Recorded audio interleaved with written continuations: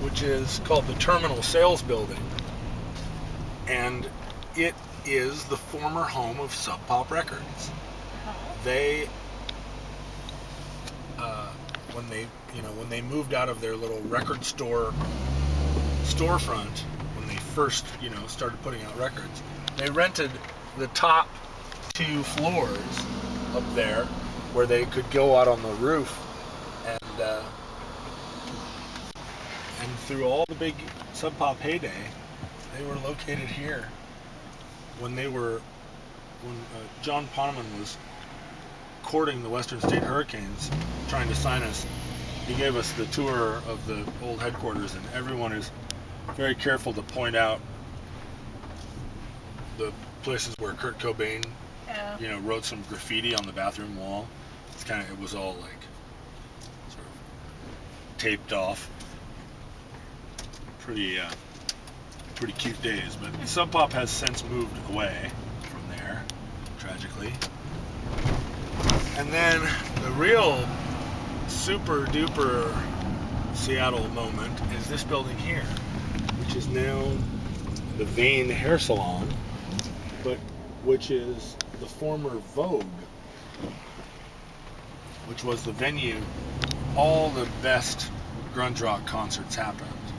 The Vogue was where Soundgarden famously played all their biggest rock shows. All those bands.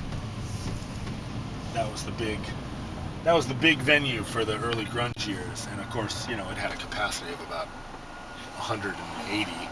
But at the time, that was the big time here, and it's now, I guess, kind of appropriately, a hair salon, because grunge was really mostly about hair.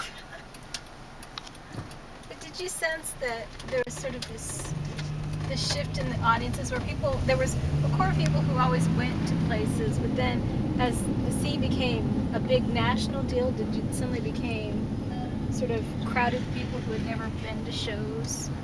Well, yeah, 2 things happened. I mean, Seattle became the mecca for young people all across the country, and so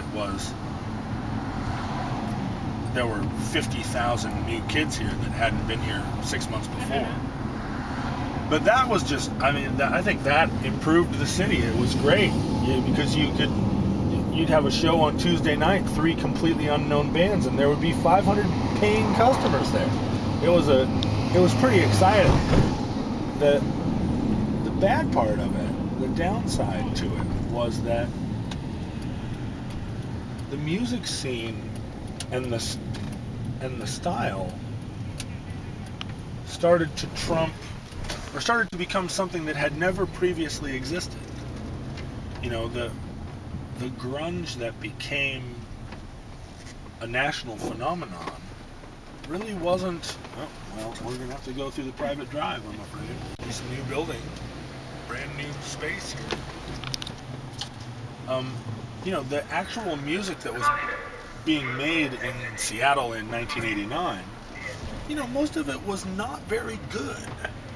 Well, because I was trying to think back when I was in college, in the early 80s, and I don't